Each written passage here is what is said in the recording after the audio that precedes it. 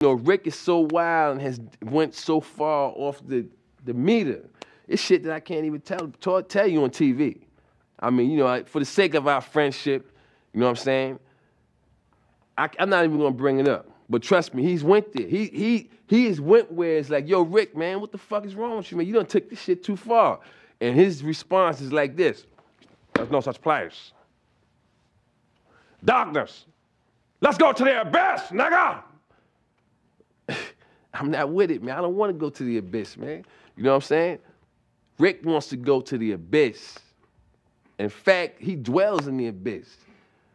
Rick James dwells in the abyss, okay? And he wants company sometimes, you know? And for some reason, he likes to reach out for me. Whenever I'm around, when he wants to go there, he will reach out for me to try to take me to the abyss with him. And I'm not with it, man. I'm not with it.